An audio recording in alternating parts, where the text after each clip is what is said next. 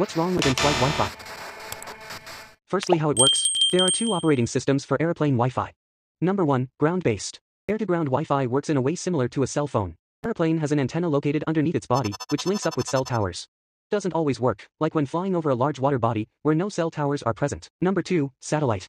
Satellite Wi-Fi establishes connections using a network of satellites in orbit. A satellite antenna on the top of the aircraft, the airplane communicates to the ground stations via which the satellite is connected. Why is it so bad?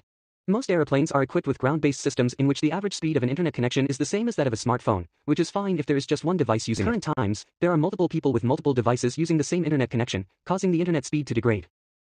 How can this be improved? Tell us what do you think about it in the comments below and subscribe for the solutions that will be discussed in the next video.